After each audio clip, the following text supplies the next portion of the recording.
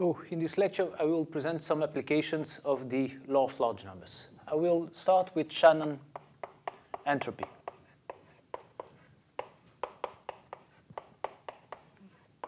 And so we'll start with a set A, which is a finite set of letters, say. So we have, I will represent them by numbers, 1 up to R. And we have random variables, x1, x2, defined on some probability space, which are IID.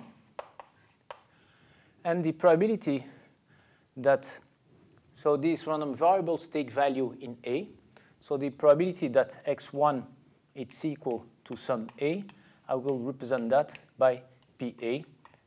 And this is for A in my alphabet A. So we have a sequence of IID random variables. These random variables take value in a finite set. And PA represents the probability that one of these variables takes the value A. Now, with that fixed, I will define a new sequence of random variables, Zn. And Zn is defined as follows. Well, let me represent by Pn a sequence, say A1, AP. So here, A1, AP are elements of the alphabet A. And P1, A1, AP is just the product from 1 up to P of, well, maybe P, it's not a good idea. So let me take another letter. Let's say K.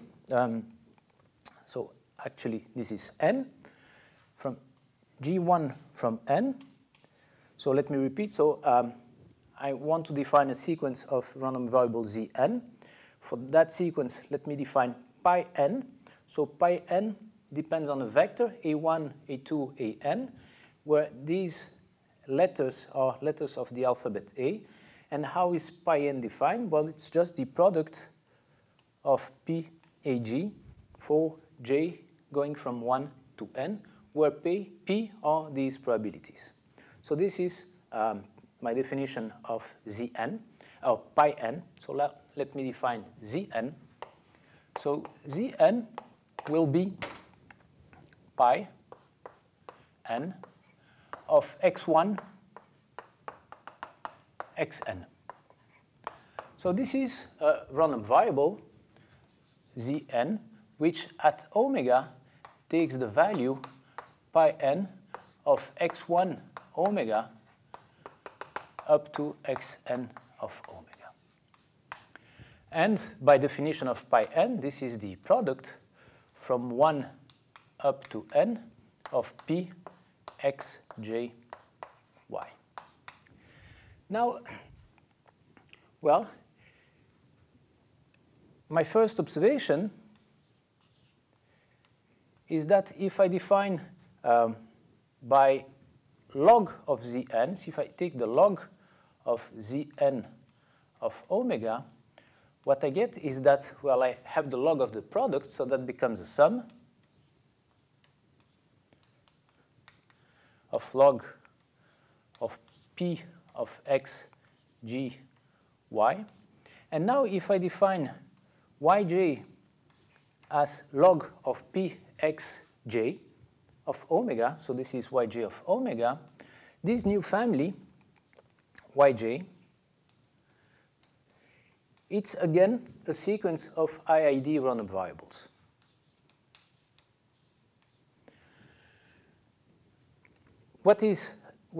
What are the values, the possible values of yj? These are the log p of a. So yj, y1 of omega, it's an element of log of p a1 up to log of p, the last p1 up to pr. So the elements of A are 1 R, and therefore y1 takes value as log p of 1 up to log P of R. And the expectation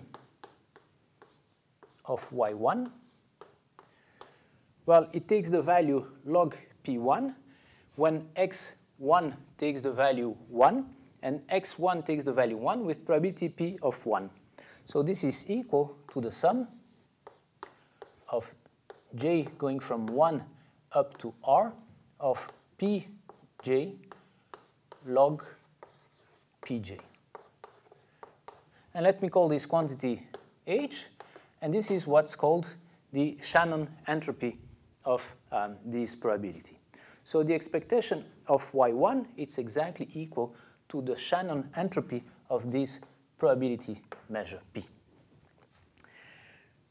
So let me come back here. I have that log z of n is the sum of these yj's. Therefore, if I divide log z of n by n, 1 over n log zn, it's equal to, by this identity, 1 over n, the sum from 1 up to n of log of p xj, and this is what I called yj. So 1 over n log z of n, it's the average of the first n random variables yj. By the strong law of large numbers, these variables yj are IID. So by the strong law of large number, this average converge almost surely to the expectation of y1, which is the Shannon entropy of the probability P. So what we proved here is that 1 over n log zn converge almost surely to the entropy of P, where, remember, zn of omega was pi n of x1. Well, here is the definition. So zn, it's given by that, and what we just proved is that 1n log zn, it's converging almost surely to the entropy, Shannon entropy of this probability P, which it's giving the probability of each element of the alphabet. Well, this was just a remark. My second application will be about the renewal process.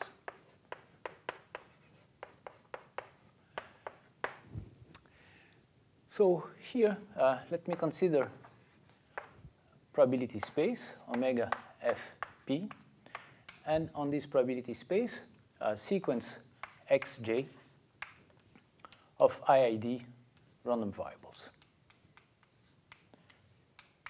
And I will assume that these random variables are positive, so that the probability that x1 is larger or equal to 0, it's 1. So x1 does not take negative values. And, well, that the probability that x1 is not identically equal to 0. So that the probability that x1 is strictly positive, that this is positive. And so once we have this family of IID, I will define by Sn the sum of the first n terms. And what I wish to do is to represent this sequence as a random sequence of points on R. So I started from 0, and let's say that here is the distance x1. So I draw a point at distance x1. So here is x2, and therefore this point here represents S2. Here is S1. So let me define S0 to be 0. So here is S0. Since one of these random variables may take the value 0, say that x3 is equal to 0, and in this case S2 will be equal to S3, and then maybe here is x4, and here is therefore the point S4. So we have a sequence of increasing points in R, S1, S2, S3, S4, and so on. And now I want to, given this sequence, define a function which I will represent by nt. So nt will be the function defined as follows. It will be 0, so nt will count the number of points at the left of t. So up to s1, there is no point at the left, so nt it's equal to 0. So let me draw it in red. So here is nt, and then at time s1, so I'm considering here that this is time. So n, it's a process indexed by time t. So it will be 0 up to time s1. At time s1, it will jump by 1. Because at time s1, there is 1 point at the left of s1, which is the first point. Then it will be 1 until you reach the point s2, which coincides with s3. So at this time s2, which is also s3, there are 3 points to the left of this point. So the process will jump to 3 at this point. And it will remain constant up to time s4. And at time s4, well, there is, let's say that s5, let's say that x5, it's strictly positive, so that s5, it's larger than s4. So here you will jump again by 1 point, and it will jump to 4. So you see that nt of omega, so here you fixed an omega, you computed x1 of omega, x2 of omega, and so on. For that omega, you have a process, nt of omega, which I just described. So nt of omega takes value in 0, 1, 2, and so on, which I will represent by the natural numbers with the element 0 and 0. So nt, and when is that nt of omega takes the value, let's say, m? So if you take a point here in this interval, it is its value of the value of nt as I defined, it's 3.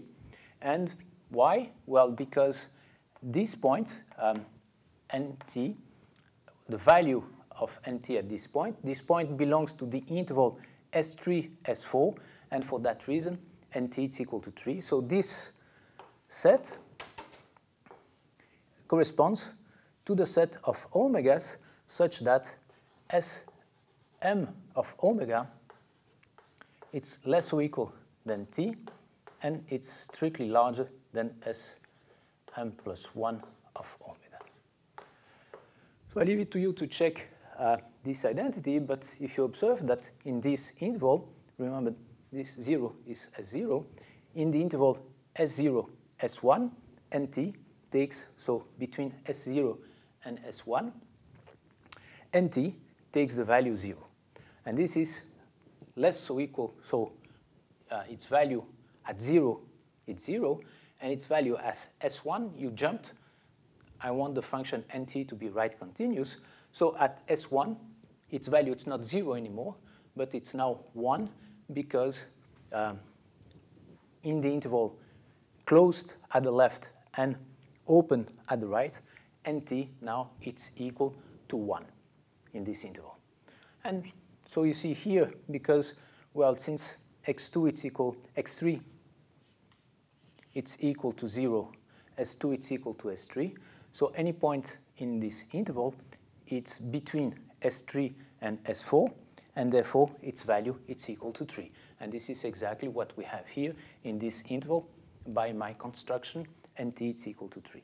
So this is the definition of nt. We will define nt to be m in the interval Sm closed at the left-hand side and Sm plus 1 open at the right-hand side. So this is my definition of an nt. You can check that my construction corresponds exactly to this definition. So we could proceed in the other way, just define nt in this formula and construct the process, but I think it's easier to understand what we want by giving you an informal construction of the process and then give you the formal definition of NT. So here is the definition of NT. And now if I take the union, let me take the union from m equal to 0 up to, let's say, n minus 1 of these events. So if I take that, so take the union here on the left-hand side and on the right-hand side of this union, I just write down the result. So this tells me that the union of these sets for m in this range is the event that nt of omega, it's less than n, sorry. Right? Nt takes only integer values. So if I take the union from 0 to n minus 1, I get the set that nt, it's less or equal than n minus 1. Since nt takes only integer values, this set corresponds to the set nt strictly smaller than n. And here, of course, when I write that, I mean that the sets of omega such that nt of omega is less than n. So this is the left hand. So let's see what happens at the right-hand side. At the right-hand side, what I'm taking here are these intervals. So the interval 0, S1, union the interval S1, S2, until the last interval, which is n minus 1, n. So this, if I take the unions of these sets, what I get is that t is less than Sn of omega. So this is a second identity which will be very useful in the analysis of NT. So what I will do in the next few minutes is to investigate the behavior of this process, which is now very interesting because we have, for the first time in these lectures, a process which is indexed by a continuous variable, NT. And let me just mention, so this, it's called a renewal process because you see that if you look at the process at time S1, you started it again. So at this time, you can think that this is 0, and what you see, it's exactly the same process as you constructed from time 0. So at any of these times, you can say that, well, the process is now starting at this time, at this value 0, and what you observe in the future, it's exactly a copy of what you had before. So in this time, at each of these times, at each of these renewal times, what you see, it's a new reproduction of the original process. And let me mention that if these random variables, if the random variables are distributed according to an exponential law with some parameter lambda, then this process, it's called the Poisson process of parameter lambda, which is, well, very important process which will be studied later in these lectures on many occasions. So up to now, I started with an IID random variable satisfying these two conditions, and I defined this new process, which is now indexed by a continuous variable t larger or equal to 0. And as I said, I want, starting from these two identities, investigate the behavior of this process. So here I kept the definition of Sn, and here the definition of Nt. So my first claim about this process is that Nt converge to plus infinity almost surely.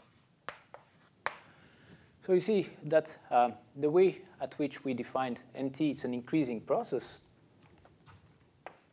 So Ns of omega, it's less or equal than Nt of omega if S, it's less or equal than T. So I leave it to you to check from this definition that indeed Nt, it's a it's an increasing function, a non-decreasing function. Now I wish to prove that St converge to plus infinity almost surely. So what we need to prove it's that with probability 1, the supremum of nt, it's equal to plus infinity.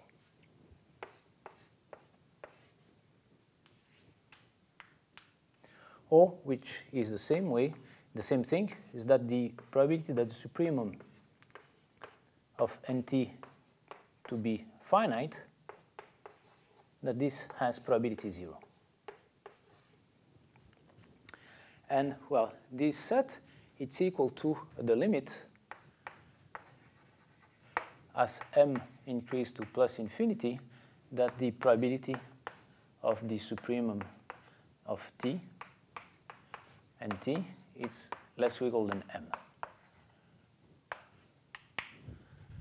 Right? So this, as m increase, it's a sequence of increasing sets, and it's converging, its union, it's given by this set. Therefore, the probability of this set, it's equal to that limit. So we have to show, actually, that this limit, it's equal to 0 for all m. So let's fix m. And what we want to prove is that this set has,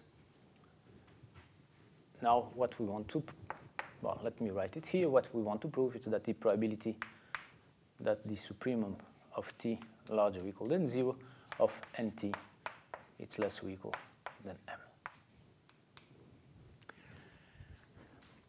Well, but if the supremum of nt is less or equal than 0, then, so this set here, it's contained in the set nt less or equal than m. Right? If the supremum nt is bounded by m, then clearly nt, which is smaller than this set, it's also less or equal than m. So this probability, it's less or equal than the probability that nt, it's less or equal than m. Now, if we look at this, we can represent that in terms of Sn. So this is the same thing as the probability that nt is less than m. Let me assume that m belongs to n. Let me write this less or equal than m as less than m plus 1. And now let's use this identity to say that this is the probability that Sm plus 1, which is x1 plus xm plus 1, that this is larger than t. Right? So by this identity, nt less than m plus 1, it's equal to Sm plus 1 larger than t. Sm plus 1, it's the sum of x1 up to xm. Well, so this is true so remember here we fixed m, and let's say that we fixed m an integer value, and this is true for all t. This probability is bounded by that for all t, but this one is equal to that one. Therefore, this probability is bounded by this one for all t. So I can send t to infinity,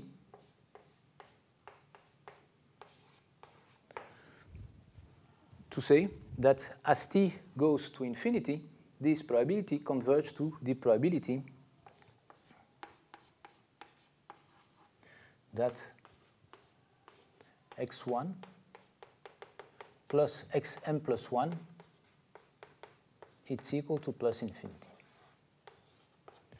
So we just proved that if the supremum of nt is less than m, this means that x1 plus xm plus 1 it's equal to plus infinity, or that the probability of this event is bounded by this probability. And this probability is equal to 0 because the x1, x2 are random variables, so they take only finite values. So if this sum is equal to infinity, this means that at least one of them should be equal to plus infinity, and the probability that one of them is equal to plus infinity is 0. So since this probability is bounded by this one, we have that this probability is 0, and this is exactly what we wanted to prove. So we proved claim 1, which means that NT converges to plus infinity almost surely.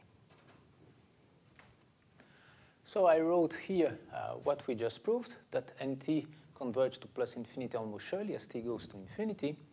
Now let's prove the second claim. And the second claim tells me that Sn of t divided by n of t, so that this converge. So see, let me call m the expectation of x1. This expectation is strictly positive because x1 takes a strictly positive value with strictly positive probability. So m, it's strictly positive, but it can be plus infinity. I have no condition here which ensure that m is finite. So let me represent by m this expectation, and this expectation belongs to the interval 0 plus infinity, including the value plus infinity. So let me call this expectation by m, and what I claim is that as t converges to plus infinity, Snt divided by nt converge to m almost surely. So let's prove that. My first observation is that, well, I know already that nt converges to plus infinity almost surely. So this means that there exists a set omega 1 in the sigma algebra F, such that the probability of omega 1 is 1. And for each omega in omega 1, nt of omega converge to plus infinity when t increases to plus infinity. So this is what we proved in the first claim. Now we also have, by the strong law of large numbers, that S of n divided by n, remember Sn is the sum of the first n terms, that this converge almost surely to m, even in the case in which m takes the value plus infinity. So here we have a set omega 2 such that its probability, so omega 2 belongs to the sigma algebra, its probability it's equal to 1. And if I take omega in omega 2, I know that Sn of omega divided by n, that this converges to m. So now let's define omega 0 as the intersection of omega 1 and omega 2. Of course, omega 0 is an element of the sigma algebra because omega 1 and omega 2 belongs to the sigma algebra, and the probability of omega 0 is equal to 1. Now I claim that Snt divided by nt converge to m if I take omega in omega 0. So let's fix omega in omega 0, and let's make the following observation. If I have a sequence an, and an here will be Sn of omega divided by n, which converge to m, and if I have nt, so an converge to m as n converge to plus infinity. And now I have nt, which takes only integer values, and nt converge to plus infinity as t goes to infinity. Then it's clear that if I consider the sequence a and t, this sequence converge to m as t goes to infinity. Right? Because as t goes to infinity, nt goes to infinity, and t takes integer values, and therefore a and t converge to m because an is converging to m. So, well, I guess this is clear. I leave it to you as an exercise to show that.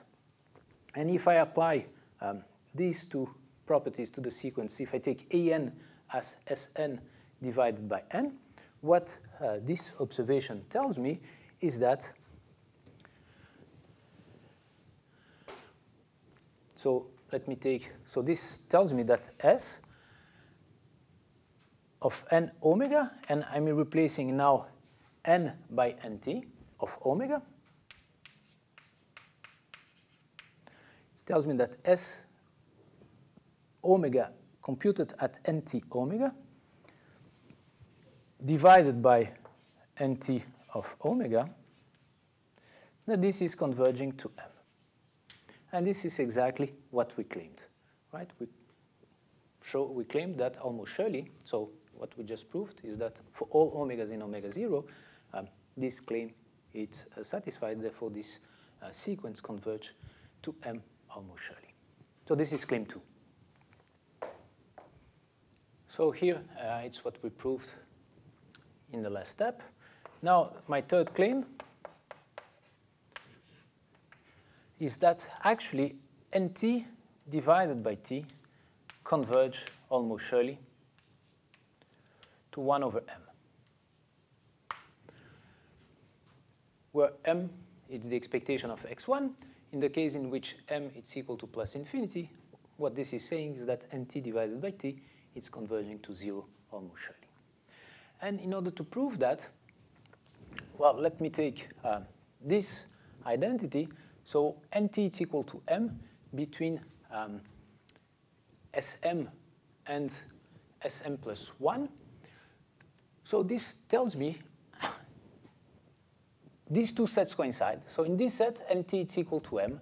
So this means that nt is equal to m. So let me replace m by nt.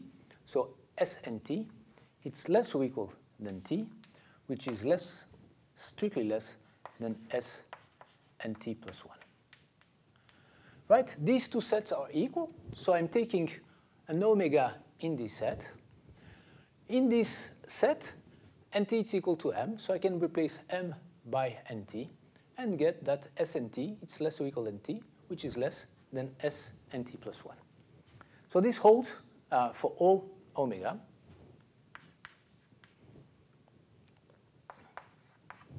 And when I write s omega nt, this means what I wrote before. So let me just make it precise. So this is s evaluated at the integer nt of omega. So this gives me an integer value, and I compute s of omega at this integer value. So we have this inequality. So now let me divide this inequality by nt. And here I have always to consider that I have nt of omega, but I'm not writing it to keep notation as simple as possible. So let me divide this inequality by nt. And here, well, since I have nt plus 1, I will divide it by nt plus 1. I multiply it by nt plus 1, and I divide that by nt. So what do we know? Well, we know that, as before, we have that snt divided by nt is converging to m. So the left-hand side, as t goes to infinity, if I take omega in that set omega 0, which has probability 1, this quantity here, it's converging by my second claim to m. And if I look to the right-hand side, the first quantity, it's converging to m by the same reasons, while the second quantity, it's converging to 1 because nt is converging on this set omega 0, nt is converging to plus infinity, and therefore nt plus 1 divided by nt is converging to 1. So even in the case in which m is equal to plus infinity, this product is converging to m. So this product here, it's converging to m for all omega in omega 0. And that's it, because, well, the right-hand side is converging to m, the left-hand side is converging to m, and this means, therefore, that t divided by nt is converging to m for this omega in omega 0, and that implies that nt divided by t is converging to 1 over m. Since this holds for all omegas in a set of probability 1, this holds almost surely, and therefore we proved this law of large number for this renewal process. We just proved that, well, the value of this process at time t divided by t is converging to the inverse of the expectation of x1. So now we have proved that nt divided by t is converging almost surely to 1 over m. My claim is that if I take the expectation of this quantity, this is also converging to 1 over m. And so how we will prove that? You can try to prove it. You'll see that, well, it's not that trivial. And the idea is the following. So let me give you the strategy in order to prove that, and then I will prove the claims of this strategy. First is that since if I call zt nt divided by t, we prove that this converge almost surely to 1 over m, and therefore zt converge in distribution to 1 over m. Now, if we are able to prove that the expectation of zt square it's bounded by some constant, let's say not for all t, we need that only for t sufficiently large, say for t larger than 1, then convergence in distribution plus a uniform bound on the second moment allows us, we have seen that before. If you didn't, that's a very good exercise. So convergence in distribution and a bound on the second moment gives you the convergence of the first moment. So zt will converge to 1 over m. So we have already convergence in distribution. So what remains is to show that the second moment is bounded. So what I really need in order to prove this claim is to show that the expectation of nt divided by t square, that this is bounded by some constant. So more precisely, that there exists a finite constant c0 such that this expectation is bounded by c for all t, say, larger than 1. And so that will be my next claim. And once we have this claim, we can apply this argument to prove that the expectation of nt divided by t is converging also to 1 over m. And here again, if m is plus infinity, this means that this expectation is converging to 0. So as I said, we want to prove that not only nt divided by t is converging to 1 over m almost surely, but also that the expectation is converging. And we have seen that in order to prove that, it's enough to show this claim 4, which is that there exists a constant c0, which is finite, such that this expectation is bounded by 0 for all t larger or equal than 1. Well, in order to prove that, we will define another process, which I will call n hat t, which will be larger than nt, and we will prove the bounds for that process. So what I will do next is to construct a new process n hat t, which bounds nt. And for that, we will use the assumptions on x1, this sequence of random variables x1, x2, and so on. So I know that this probability is strictly positive. But the probability x1 larger than 0, well, this set, it's equal to the union of k larger than 1 of x1 larger or equal, say, that 1 over k. If I take the union of these sets, I get that this set, since, well, these sets are increasing, so this means that the limit, so this is equal to the limit as k is increased to plus infinity of the probability that x1 it's larger or equal than 1 over k. So this sequence of events, it's increasing to this one, so its probability is converging to this probability. And since this probability is strictly positive, well, this means that there exists a k.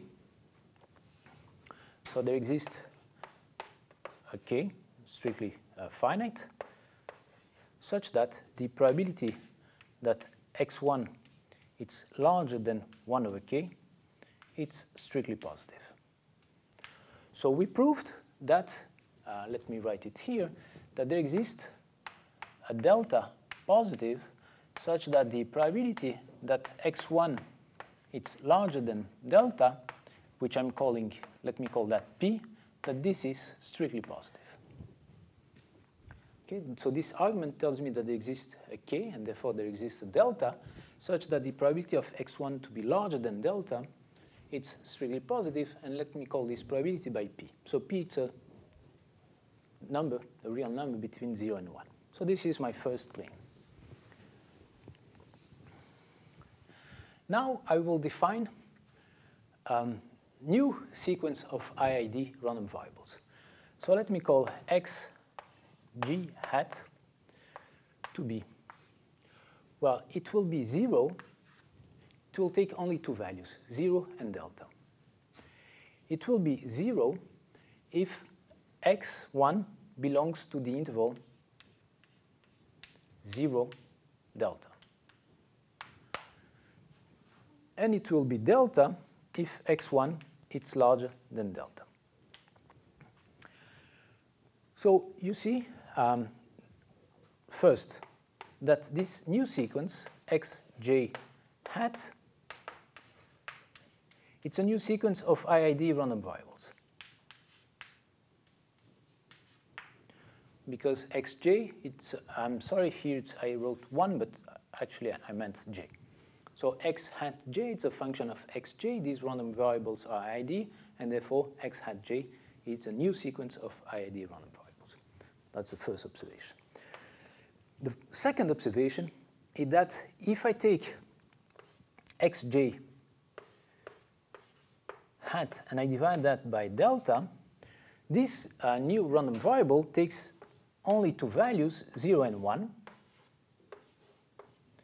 It takes the value 0, well, let's say the value is 1 when xj is equal to delta. That happens with in this event, and this event has probability p.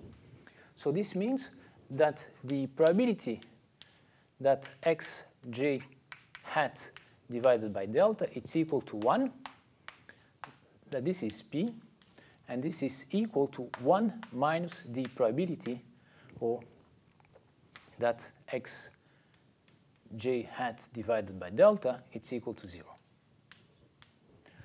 So xj hat divided by delta takes only two values, 1 and 0, and it takes the value 1 with probability p.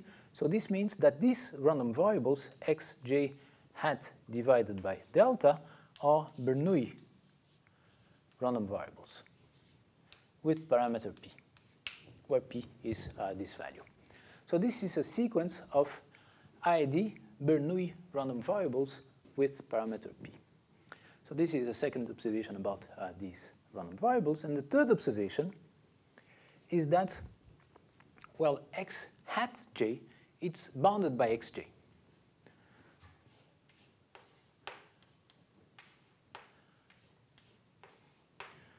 Right? So because it takes only two values, it is 0 when xj is bounded by delta, but okay, so xj in this set, xj is 0, and therefore it's less or equal than xj. And in this set, xj is larger or equal than delta, so again, xj is so smaller or equal than xj, and this so happens almost surely. And so by definition of the sums, if I represent now by Sn hat the sum from 1 to n of xj hat, this is, of course, less or equal than Sn. So the sequence of points of hat, it's bounded by the sequence of point Sn. And therefore, if you remember the construction, it will follow that n. So it will follow, but I will show you. But if you remember how we construct the process nt, it follows from this bound that n hat t will be larger or equal than nt, where n hat t, it's constructed from this sequence of point s hat n by this equation. So up to now, what I want you to remind is that, well, this is a new sequence of random variables. With this new sequence of random variables, which satisfy exactly the same hypothesis of xj, we are able to construct a process as a sequence of points s hat n, and renewal process n hat t by these equations. So this is what you have to keep in mind. Then you have to keep in mind that these values, these random variables, x hat j, are very simple, because if we divide them by delta, we get a sequence of Bernoulli random variables. And these ones are, well, are very well known.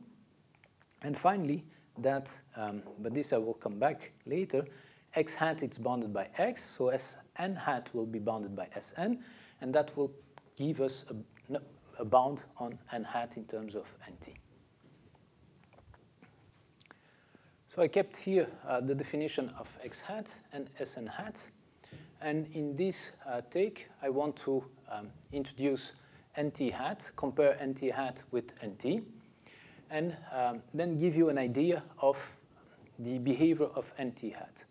So let me first define nt hat. So I will just repeat the same definition as we have for nt. So I'll say declare nt to be m, or nt of omega to be equal to m, if and only if s hat of m it's less or equal than t, which is less than Sm plus 1. And now my claim is that nt hat is larger or equal than nt. And that follows from this inequality. Let's assume that nt hat is smaller than, and let me use, instead of n, let me use m, or k. So let's consider this set. By this identity, which we already proved, we get that this corresponds to the sets in which t it's larger, it's smaller than s k hat. Right? This is exactly what that identity is saying. And now, if I use the fact that s, so this is not delta, it's s, that s hat is smaller than s, if I know that s hat is larger than t, then this is included. Since s hat is larger than t, we know that Sn or Sk it's also larger than t. So this is included in the set that Sk it's larger than t. And now let me use this identity again, and this is equal to the set at which nt it's less than k. So what we know is that this is true for all t and all k. So let's fix a t. What we have is that if n hat is less than k, then nt it's less than k, and this implies that nt it's less or equal than nt hat. So I leave it to you to check this identity. What we proved is that, well, if n hat t it's less than k, then nt it's less than k. This holds for all k, and I claim that, well, this implies that nt hat it's larger than nt. So I leave it to you to check this last step. But this means that if I want to prove this bound, it's enough to prove the same bound for n hat. And this is what we are going to do next. So we proved that nt is bounded by n hat, and now let's study n hat. So let me take, here it's what I'm writing here is the sequence x hat j, divided by delta, say. So xj hat divided by delta, we have seen it's a Bernoulli, so it takes only values 0 and 1. So let's assume that here, so this is the value of x1, it's a 0, x2 it's 0, then we have 1, then let's say 0, 1, 1, 0, 0, 0, 1. So this means that x1 is equal to 0, x2 is equal to 0, x3 is equal to 1, and so on. So that's, okay, let me write x4, x5, 6, 7, 8, 9, and 10. Now, so this is the values of x1 hat, and these are all hats. And I want, from this sequence, construct NT.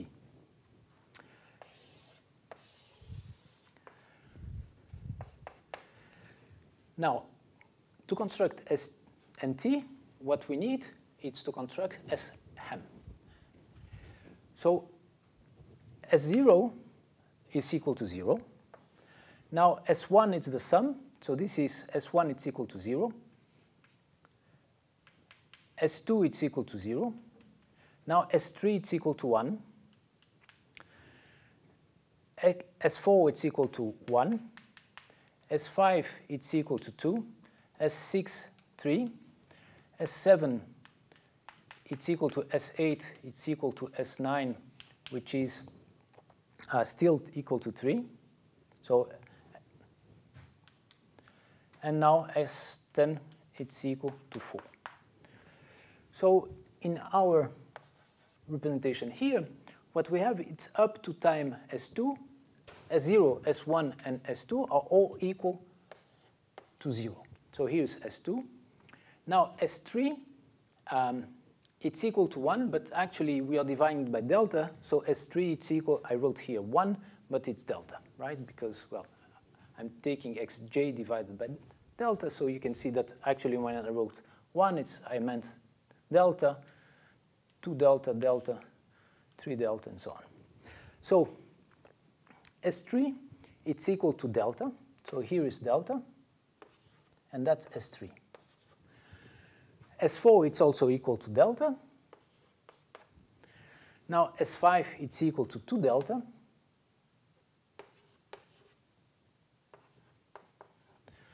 S6, it's equal to 3 delta. And this is the same value of 7, 8, and 9. And now S10, it's equal to 4 delta.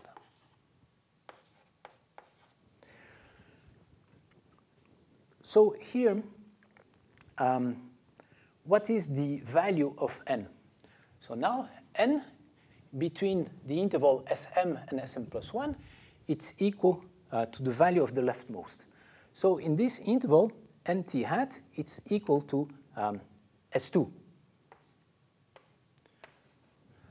So in the interval 0 up to delta, and okay, so maybe I write it in y, until delta, we are in the interval S2, S3, and in the interval S2, S3, and it's equal to 2.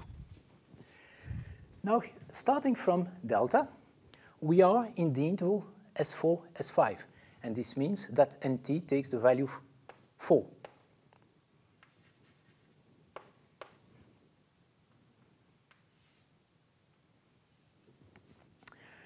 Now, starting from 2 delta, we are in the interval S5, S6.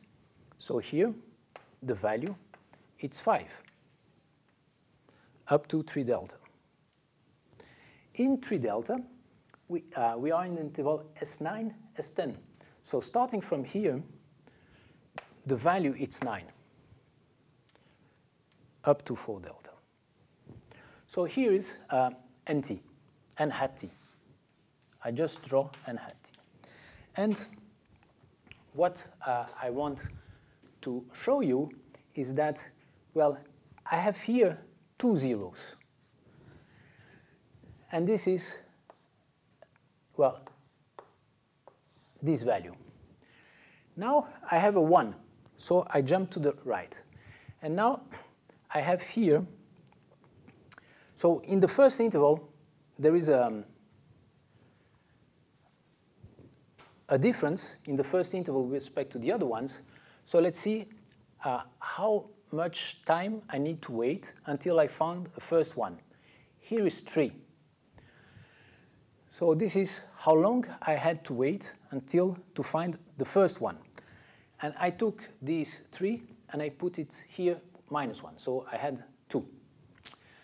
Then I had here to wait for 2 intervals of time to find a new 1. So this is this jump. So I jumped here for 2 because I needed to wait 2 times in order to find a new one. So here I had to wait only 1 time to find a new one. So this is this interval. So here I have a jump of size 1 because I had only to wait an interval of time 2. Here it's 3, but it's 3 minus 1 because, well, we are at 0, and at 0 it's slightly different. And now here we had to wait 4, and this is exactly the jump from 9 to 4. So this is our jump here, a jump of 4. So if we want to construct, so what we have to observe here is that our process jumps only at the points delta, 2 delta, k delta. And how much it jumps will be determined by the length of time in which we had to wait to observe a 1 in this sequence of Bernoulli random variables. So let me define, I will need a lot of space in order to define the objects which I want to define now. And so, as I said, what is important here is to count the number of the first appearance of a 1, the second appearance of a 1, the third appearance. So let me call these times t. So t1 will represent the time at which a 1 first appears. So this is the minimum over all k larger than 1 of such that x hat k divided by delta it's equal to 1. So in this picture, t1 it's equal to 3 because the first k for which x hat k divided by delta it's equal to 1, it's at time k equal to 3. Now let me call t2 the second time at which I observe a 1. So the second time will be 5. So this is the minimum for k larger than t1 such that x hat over k delta it's equal to 1. And more generally, tl plus 1 will be equal to the minimum of all k's larger than tl such that x hat l divided k divided by delta it's equal to 1. So these times are the successive times at which a 1 appears. So in my example, t1 it's 3, t2 it's 5, t3 it's 6, and t4 it's 10. But what I'm really interested in is in the length of these times. So what I will define now it's tau1. Tau1 is just t1. So this is the length at which I had to wait until I find a 1. And now I want to, the second length, well, but the second length, tau2, will be t2 minus t1. Right, so t1 was 3, t2 was 5, so I had to wait 2 in order to observe a new 1. And more generally, tau k will be equal to tk minus 1, and these for k larger or equal than 2. So this is the interval of times, the length of times at which I had to wait to observe a 1, and therefore in the first I had to wait 3. Then so tau1 it's 3, tau2 it's 2, tau3 it's 1, and tau4 it's 4. Okay. So this is the definition, and I don't want to erase my example, so I'll erase everything else. what I claim is that this sequence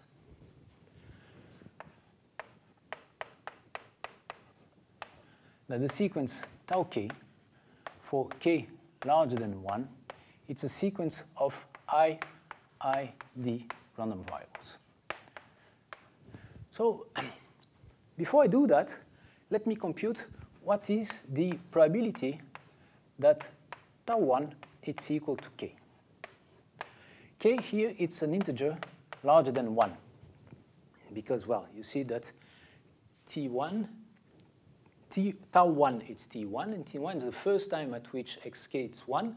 So this is an integer, and takes only integers value for k larger or equal to 1.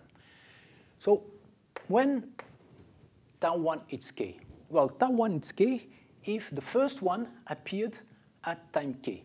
So this means that this is equal to the probability that x1 is 0, x hat 1 is 0, x hat 2 is 0, up to xk minus 1 hat is 0, and then xk hat is delta.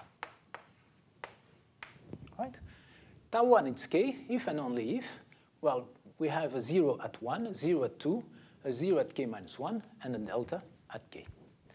Now, these random variables are independent, so this probability is equal to the product of these probabilities, and x hat takes the value 0 with probability 1 minus p, and takes the value delta with probability p. So this is 1 minus p, and there are k minus 1 terms, p. So that is the distribution of the random variable tau 1. And this is called a geometric distribution with parameter p. So this is the distribution of tau 1. Now, what I claim, it's written here, is that these random variables are IID. Well, I leave it to you to prove it in full detail. What I will show is that tau 1 and tau 2 are independent, and the same argument applies to any finite number of random variables.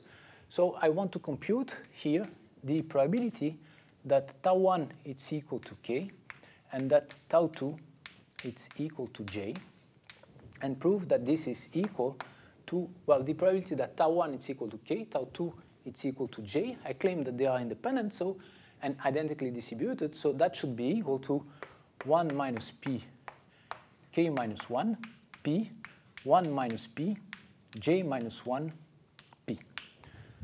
So if I can prove this identity, it follows from this identity that this is the product that tau 1 is equal to, this is equal to the probability that tau 1 is equal to k, tau 1 is equal to j, and therefore they are independent, and the distribution of tau 2 is equal to the distribution of tau 1. So this is what I need to prove. So let's prove that. So when is, we have to express this identity or this set in terms of the variables x hat, because these ones are the ones which we know are independent. So this is the probability. Well, what is tau 1? Tau 1 is t1. So this is the probability that tau 1 is equal to k. And what's tau 2? Tau 2 is the difference between tau t2 minus t1, but t1 is k. So if I want t2 minus t1 to be j, this means that t2 is k plus j. So what does that mean? That means that the first one appears at time k, and the second one appears at time k plus j. So this is equal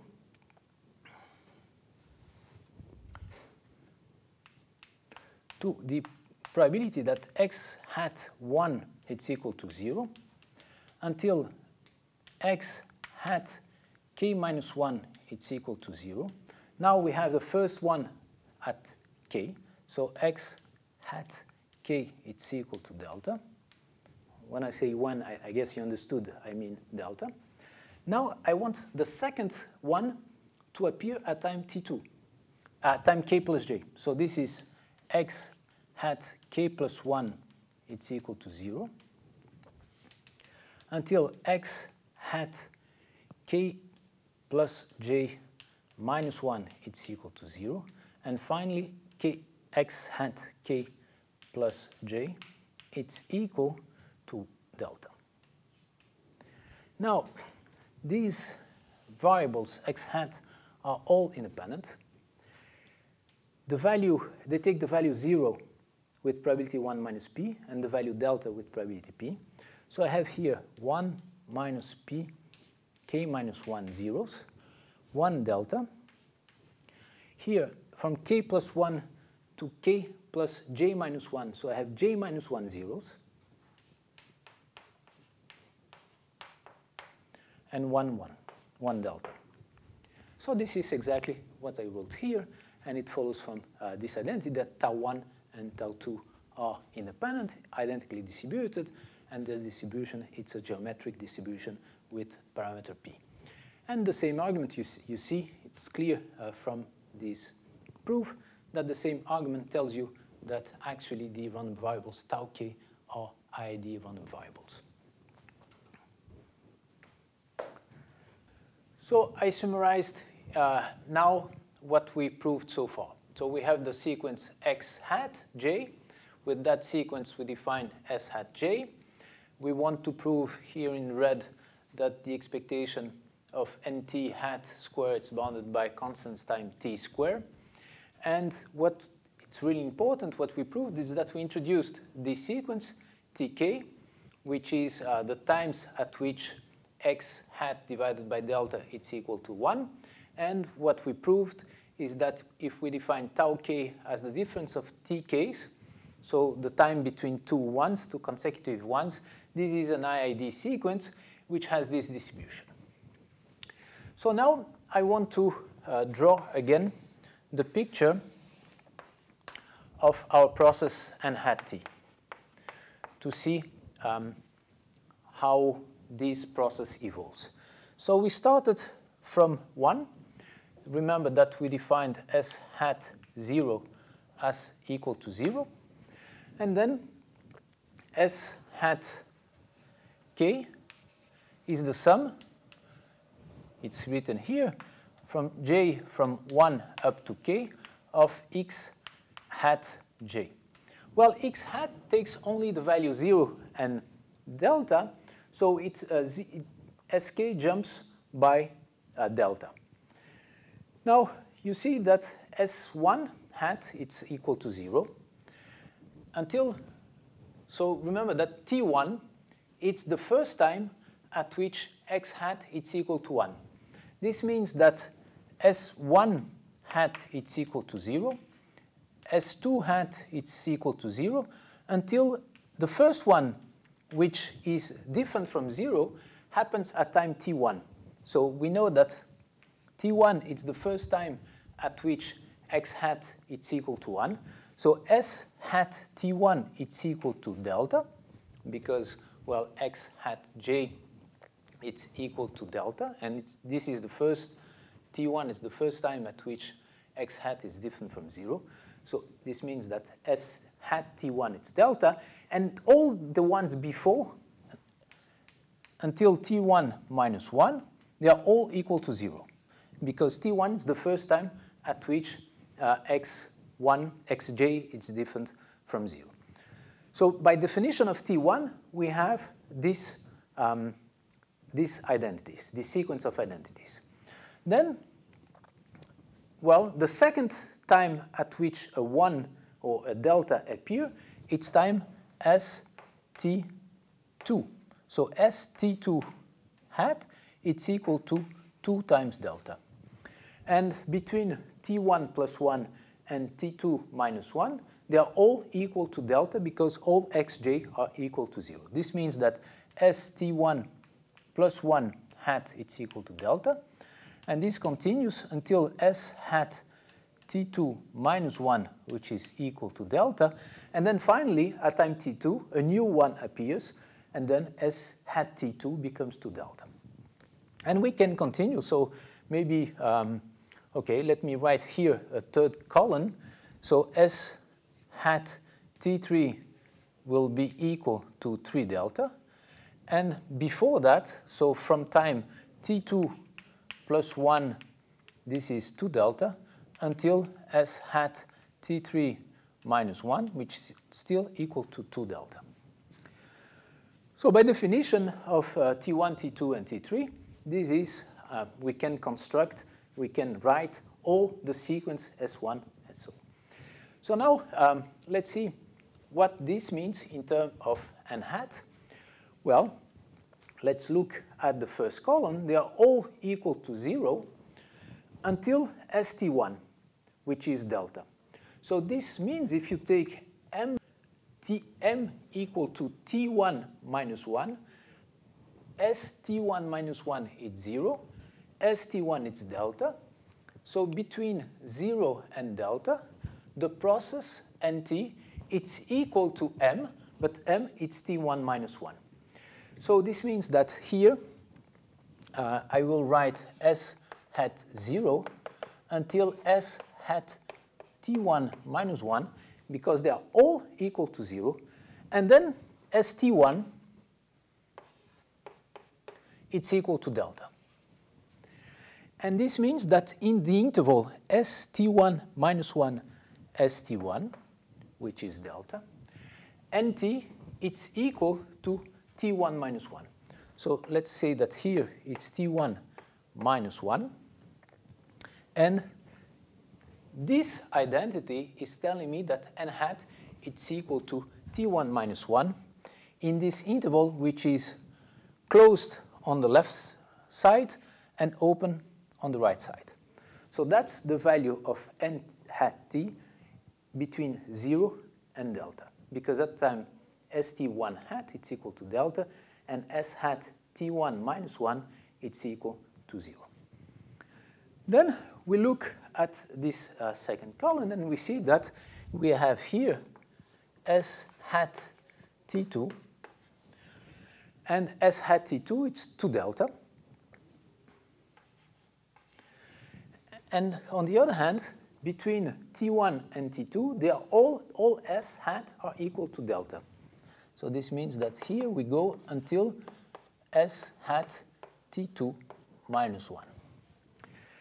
So now we look again at this equation, and we see that with m equal to T2 minus 1, we have that in the interval S T2 minus 1, which is delta, and S T2, which is 2 delta, in this interval, NT, it's equal to the index of this one, which is T2 minus 1.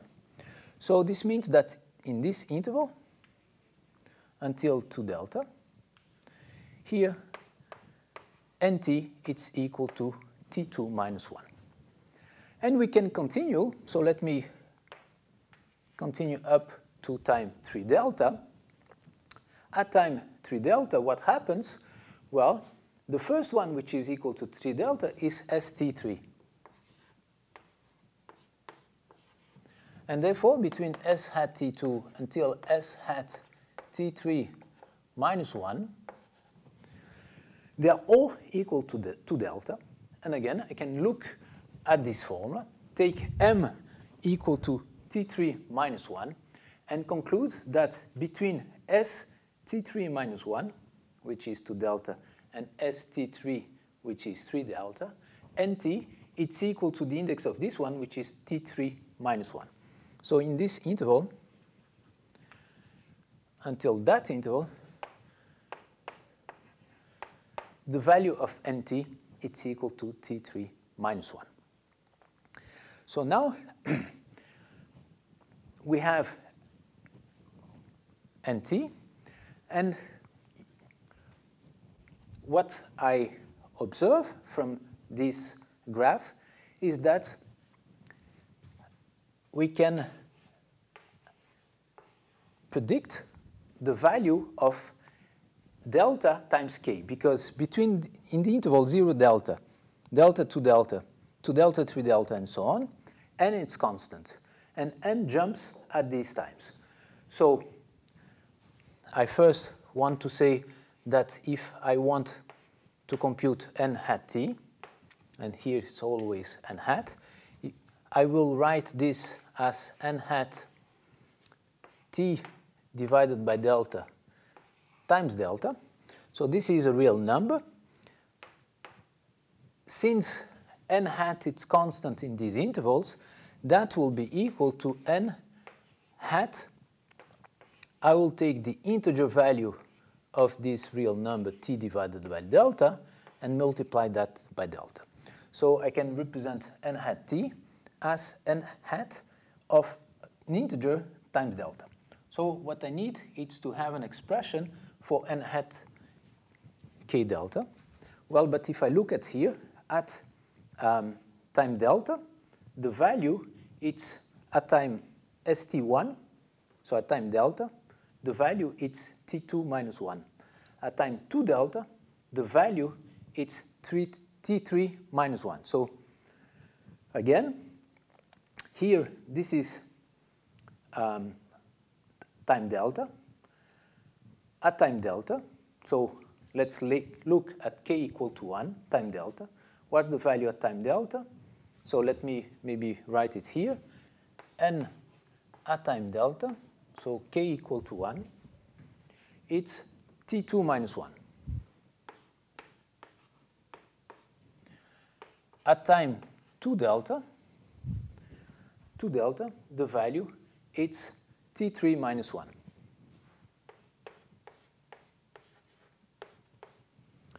So what I would like to prove in the next step is that, well, you see that 1, 2, 2, 3, so that this should be equal to t k plus 1 minus 1. It follows from this picture that this identity should be correct. And if this identity is correct, I will be able to express n hat t in terms of tk, but tk can be represented as a sum of IID random variables. So I will erase everything. I will just keep this identity, and I will prove this identity by using this one. So this is the identity I wish to prove. So let's look at the set n hat k delta equal to m. So I'll just write this identity. So n k delta equal to m. This is the same thing as saying that s hat m, it's less or equal than k delta, which is less or equal than s hat m plus 1. And this is the same thing as, let's remember what s hat m is. So this is the sum for k from 1 up to m of x hat k, or maybe k, it's not a good idea, j. Let me divide it by delta. So this is less or equal than k, and this is less than the sum up to m plus 1. So I will write this as a sum up to m, x hat j divided by delta, plus x hat m plus 1 divided by delta. Now you see from this strict inequality that, well, x hat m plus 1 divided by delta has to be equal, has to be strictly positive. And since this x hat takes only delta or 0 value, this means that this quantity, so I first claim that this quantity x hat m plus 1, it's equal to delta. Right? Because we have that this sum, it's strictly less than this sum plus this expression. So this expression is strictly positive, but since it's only 0 and delta, this means that it has to be equal to delta. So we know that xm plus 1 hat it's equal to, well, if this happens, then x hat m plus 1 has to be equal to delta. And on the other one, this expression, it's larger than k, so the sum of these two expressions is larger than k, but this one it's smaller or equal than k, so the only way for this expression to be strictly larger, since they take only integer values, because now I'm dividing by delta. This means that x hat divided by delta takes only value 0, 1. If this is larger than k, and this is less or equal than k, this implies that this sum has to be equal to k. So the sum from 1 up to m of x hat j divided by delta, this has to be equal to k.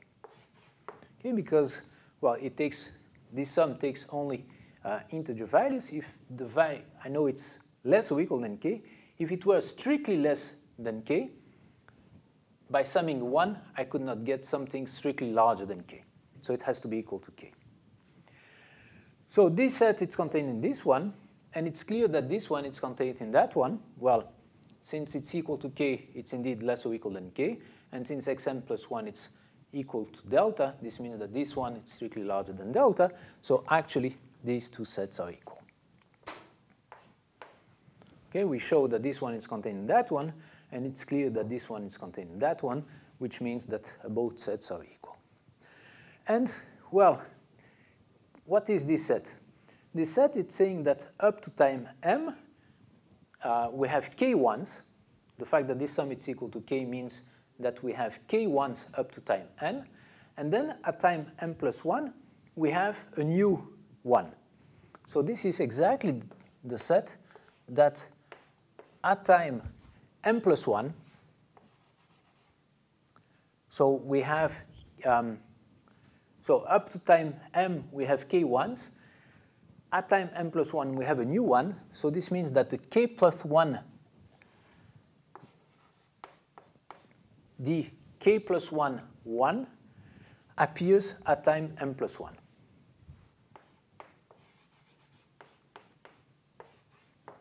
So let me repeat. This means that up to time m, we have k ones. At time m plus 1, we have a new one. So this means that the k plus 1th 1 appears at time m plus 1. So this is exactly the fact that tk plus 1 is equal to m plus 1. So these sets are all equal. So now if I look at the first and the last set, m, it's n hat k delta. So I can replace here m by n hat k delta to get that tk plus 1, tk plus 1, it's equal to m, but m it's n hat delta k delta plus 1. And this is exactly the identity I wanted to prove. So we proved that this identity holds, and now it will be very easy to deduce this inequality. So we just proved this identity, and now I want to go back to this inequality. So as I said, n hat t, well, it's constant in the intervals k delta, k plus 1 delta. So I want to write this as n t divided by delta multiplying by delta. And since n hat is constant in these intervals, this is also equal to n hat of t delta times delta. And so remember that for a real number a, this represents the integer part. So this is the maximum of all n of integer n such that n is less or equal than z. So this is the integer part of the, sorry, it's not z, but a, the integer part of a real number a. And as I said, since we have seen that the process nt hat, it's constant between k delta and k plus 1 delta, you get this identity.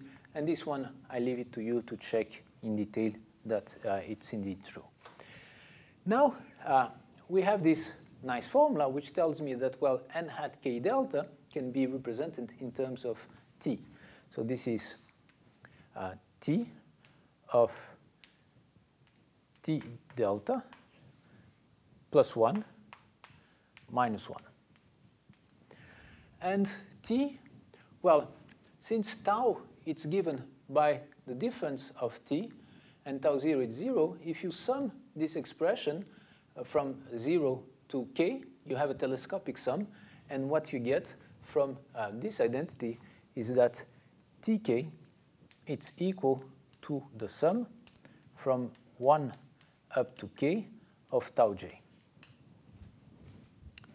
Right? You get from these two identities that one. And so I will use it here to say that now that the expectation of n hat t square, that this is less or equal than the expectation of t delta, but this is the sum. So this is a sum going from 1 up to t delta plus 1 tau j minus 1 square. Of course, well, these are positively real numbers, so this is also bounded by the expectation of the sum from 1 up to t delta plus 1 tau j square. And now let's expand the square to get that this expectation is bounded. So we first have the diagonal terms. So there are t delta plus 1 diagonal terms, and the diagonal terms, since these random variables tau are identically distributed, this is the expectation of tau 1 square. And then we have the off-diagonal terms, and the off-diagonal terms, they are t delta plus 1 times t over delta. And since they are independent, the expectation of the off-diagonal terms are given by the expectation of tau 1 square. And these two numbers are finite because a geometric random variable has moments of whole finite moments. So now, well, it's easy to conclude. The integer part, it's less or equal than its value. So this is bounded by t delta plus 1. Let me call the second moment m2 and the first moment m1. So this is m1 square. So this is m2 plus, and by the same argument here, I have that this is bounded by t over delta plus 1, t over delta, m1 square. And so this quantity, if now let's say that t is larger than delta, this means that t over delta is larger than 1. So we can bound 1 by t over delta to get that this is bounded by 2 times t over delta m2 plus this is bounded by 1, it's bounded by t over delta because I'm assuming, say, that t is larger than delta. So this is plus 2 times t over delta square times m1 square. And since t over delta it's larger than 1, t over delta it's bounded by t over delta square. So this is finally bounded by 2 times t over delta square times m2 plus m1 square. And this is exactly the bound that we wanted. This is bounded by, indeed, a constant times t square. Well, we proved it for all t larger than delta. T larger than 1 was enough. And that completes the proof that this expectation is bounded, and therefore we can, since n hat is larger than nt, the same result holds for nt, and therefore we can, since nt divided by t converge in distribution to 1 over m, and since we have a bound for nt divided by t square by a constant, we can prove that the expectation of nt divided by t also converge to 1 over m, as we claimed. And with this, we conclude this lecture.